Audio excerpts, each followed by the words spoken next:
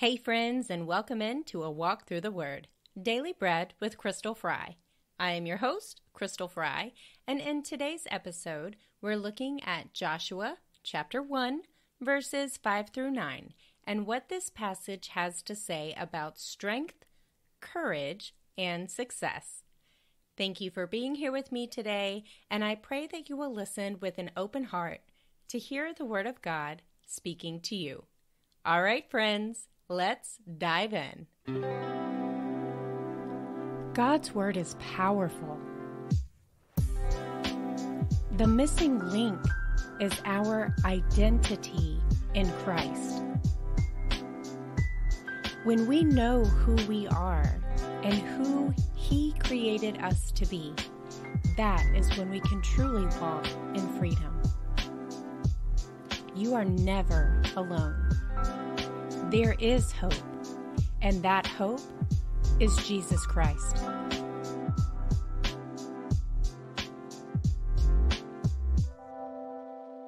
Today's episode is all about strength, courage, and success. We're looking at Joshua chapter 1, verses 5 through 9, which read, "No one will be able to stand up against you all the days of your life. As I was with Moses, so I will be with you. I will never leave you nor forsake you. Be strong and courageous, because you will lead these people to inherit the land I swore to their forefathers to give them. Be strong and very courageous. Be careful to obey all the law my servant Moses gave you. Do not turn from it to the right or to the left, that you may be successful wherever you go. Do not let this book of the law depart from your mouth. Meditate on it day and night, so that you may be careful to do everything written in it. Then you will be prosperous and successful. Have I not commanded you? Be strong and courageous. Do not be terrified. Do not be discouraged, for the Lord your God will be with you wherever you go." These are the words the Lord spoke to Joshua after Moses died, and Joshua was preparing to lead the Israelites across the Jordan River to take possession of the land promised to their forefathers.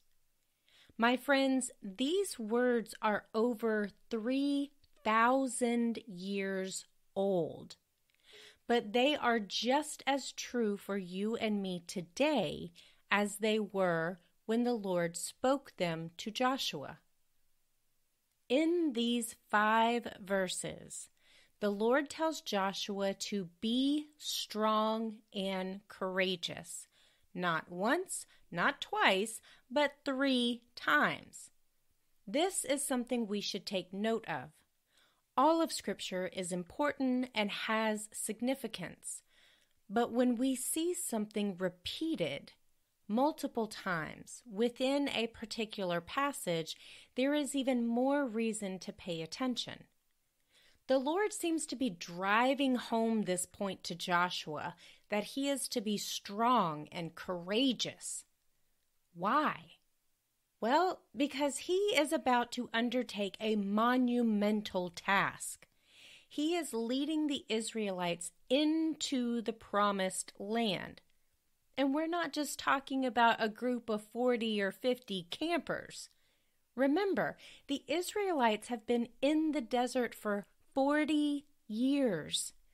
They have greatly increased their numbers during that time, and Joshua is now responsible for leading all 2 million of them into the land that God has promised. He's going to need strength as their leader, and he's going to need courage because this journey will not be without challenges.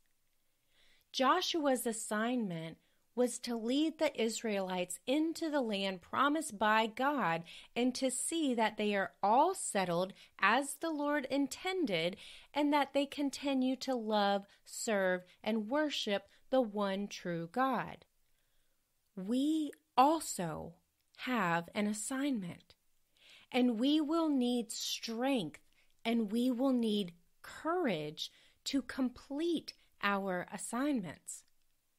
Our assignment is the life that God has gifted us with, and it will not be without challenges. When we find ourselves up against those challenges, we must turn to the strength and courage that we draw from knowing that God promises to be with us, that He will never leave us, nor will He forsake us. We don't have to concede to fear.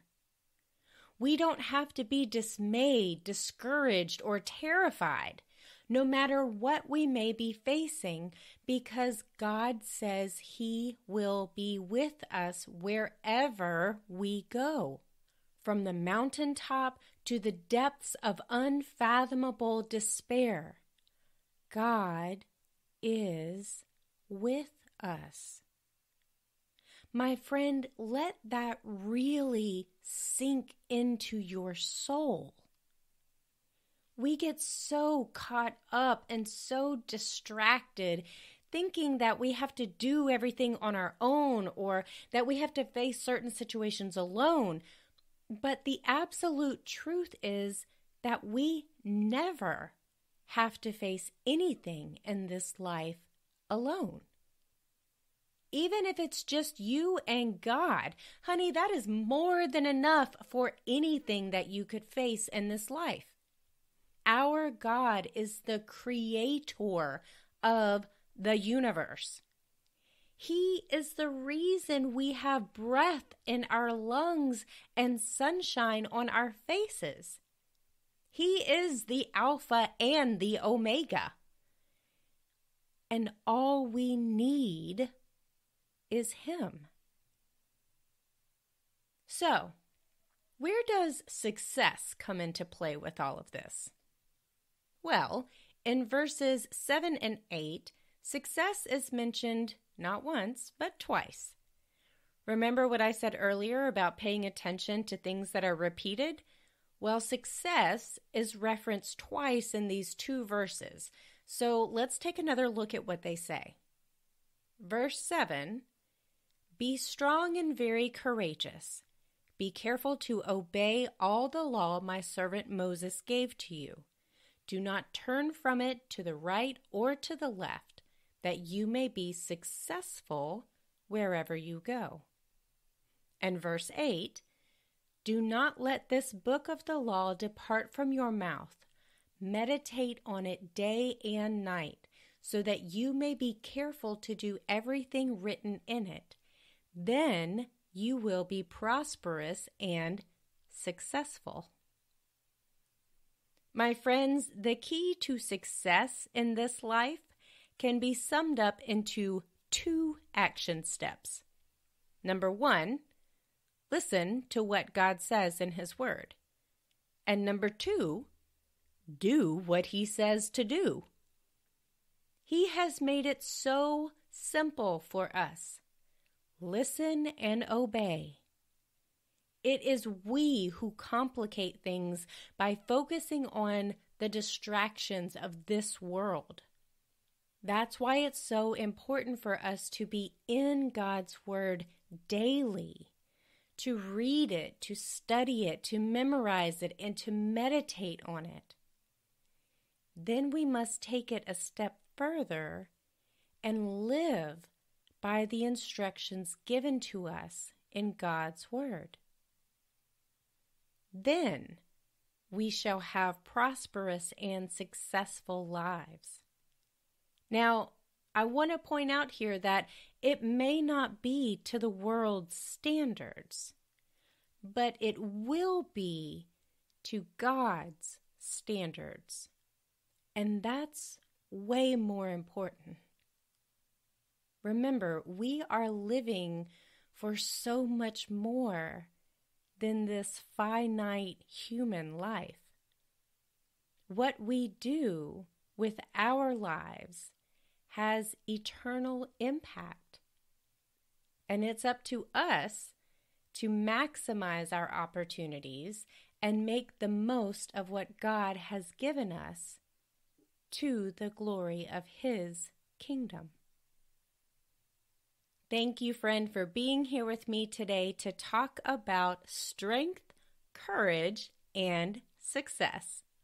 I'd love to know your thoughts on today's episode and what this passage means to you. So leave me a comment and let me know. Join me for our next episode where we'll be taking a look at Isaiah chapter 40, verses 28 through 31 to talk about tapping into God's strength. Until then. Hey friend, thank you so much for joining me on the show today. It's my pleasure as always to be here with you. If what you listened to today resonated with you, if you enjoyed listening to the show, do me a favor. Go ahead and like and subscribe to this podcast and leave a review. Those reviews are so helpful. I can't even tell you how much I appreciate each and every single one of them. And go ahead and share this episode out with a friend. Invite them along for a walk through the Word, and let's enjoy that daily bread together. See you tomorrow.